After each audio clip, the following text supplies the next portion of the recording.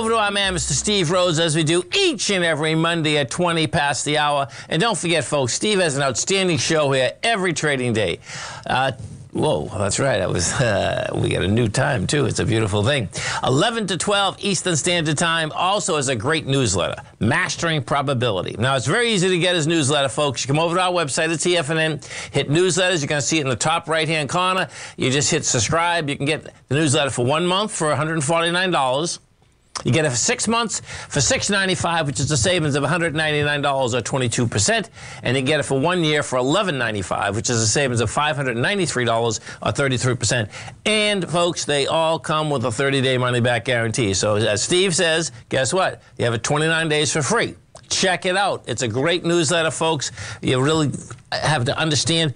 You will understand how Steve looks at the market each and every day. Steve Rhodes, what's going on? Well, you know, I still make that same kind of error each day when I start the show because I'm so used to the canned, open that I have. I'm with exactly, yeah. And I remember when I first started the show, a couple of my friends said, what they really liked about different shows that they listened to was, the opening was consistent. Like in your case, you're reading some of the four agreements, yes, or some of those cards or what have you. So I always tried to do that. And now with changing the time frames, just naturally, I'm usually saying 1 o'clock. Right. But right. But 11. But nice and sunny Delray Beach. That's right. Which usually it is. That's right. Usually it is. So that's right. Yeah. So it's a beautiful thing. It's been a great summer. I enjoyed this weekend. We had the NFL preseason games going. Yeah. So that was good. Some really great golf. I like the PGA Tour, but watching these junior women. I mean, some of these girls were 13, 14. The one who won is 17. Really? No, it's so funny. When I was listening this morning, I heard you say that to John. Yeah. And I didn't see that. I missed that.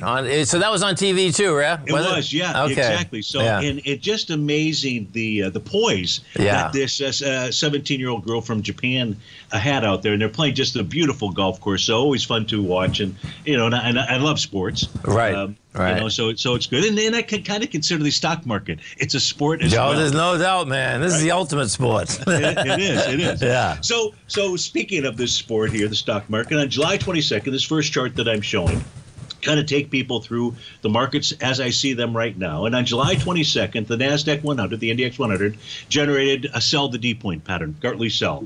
And what that is, folks, that's part of the A to B equals CD cycle. And I've got some blue lines drawn in here so you can see the A to B and then the C to D. Like I've just simply...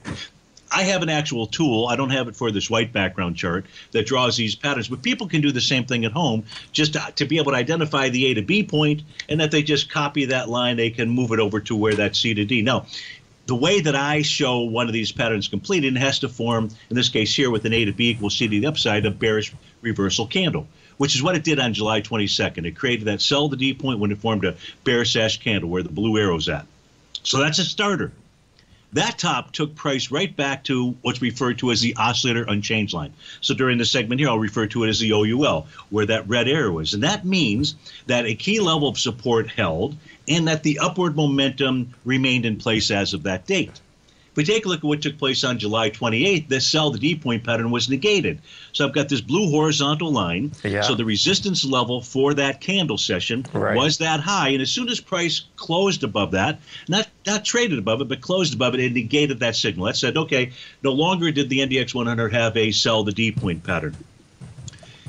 On August 9th, the NDX 100, where I've got this blue arrow, gap to the downside. Yep. A gap to the upside is bullish. A gap to the downside is bearish. Even though those gaps may or may not be filled at some point in time, we still go with the signal. But when price gapped to the downside, that was actually the next buy point in the NDX 100. Right. Because price found support at that green oscillator unchanged line. On August 11th, the NDX 100 formed another sell the D point pattern out here when it created this bearish engulfing candle. But that failed the very next second. So the very next session out here. So I want people to be paying attention to the oscillator and change line, the signals that it forms, what typically happens with price coming back to that level out here.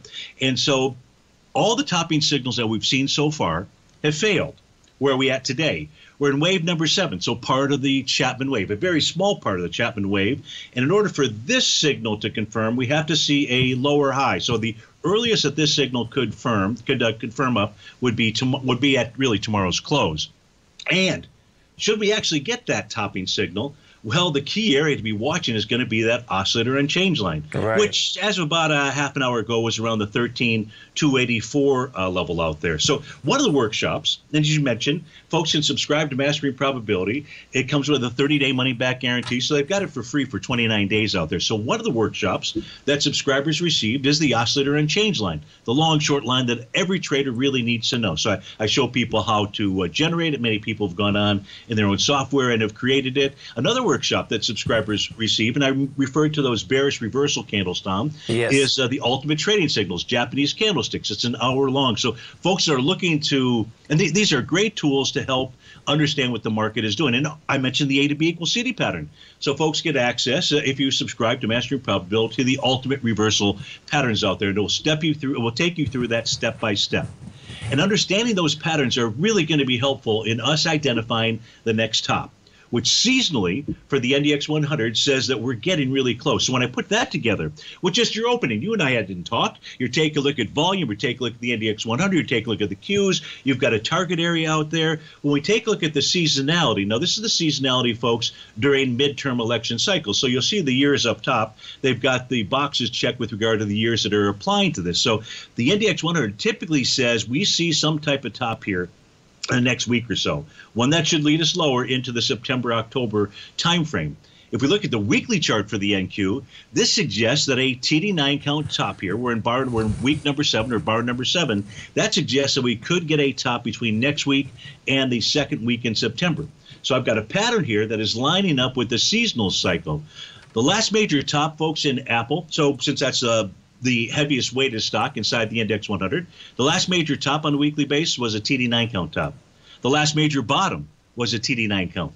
We're now in bar number 7. So again, this is saying that we could see a top or should see a top form by Labor Day, if not next week. And subscribers get access to a workshop that walks them right through the TD9 count pattern that's out there. That's huge, man. Yeah, seriously, right. This is the seasonal midterm election chart for the Dow. So this takes us back to 1902.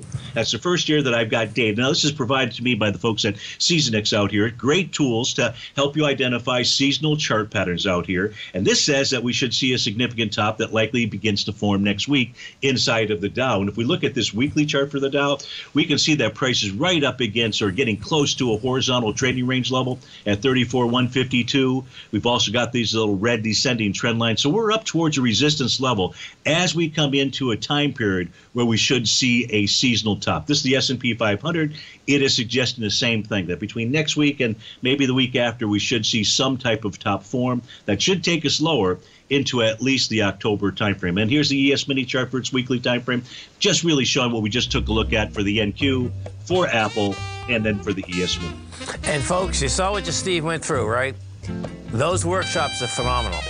Come over to the website, hit the newsletter, hit Mastering Probability. You'll stay busy. You get a great education, and you can't get it anywhere else. I mean, that's the bottom line. It's like not even close, man. Yes. Steve, have a great one, safe one. We look forward to the show tomorrow. Thanks, Tom. Thank you. Stay right there, folks. We'll come right back.